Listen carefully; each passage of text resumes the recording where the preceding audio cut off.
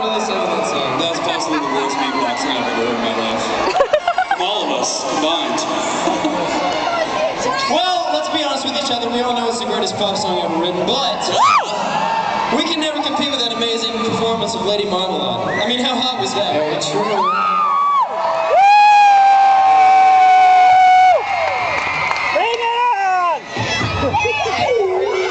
It was pretty great. Who would have known that orange jelly could be so awesome? Bring it on! Thank you, Mom. You're welcome.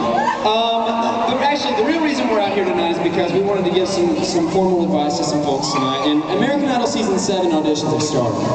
Actually, they're almost over. Is there anybody in this room that either auditioned or is planning on auditioning for American Idol Season 7? Fantastic. Quite a few, actually. Well, we wanted to offer some friendly advice from some people who have been there and done that. I am distracted. You can't just talk to us like that.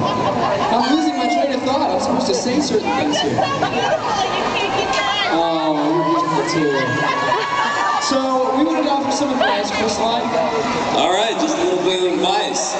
If you, when you try out, you're going to come into a big stadium like this one, and there's going to be tables set up, and make sure you do a lot of drinking before you come. No, I'm just kidding. Alright, when you get in there, make sure that you have confidence when you get up there, you know, make sure you pick the right song. If your name is not Phil Stacey, you should not be picking Aretha Franklin or Whitney Houston songs. That's a given. That's a given. And make sure that you show some personality. That doesn't mean that you act crazy. If you don't know the difference between personality and crazy, again, we'd love for you to try out because please do. We'd love to see you on TV next year. All right!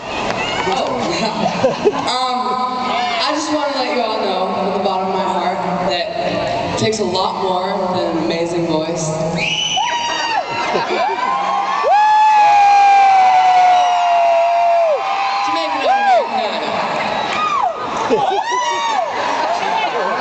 You had to go there, didn't you? Of course we did. Sanjaya, I have great hair in my eyebrows. I'm sure you do. Though I cannot compete with that, I can have Chris Sligh introduce the next act, which is guaranteed to rock your socks off. That's right. We'd like to bring out two of our good friends. Jordan Sparks!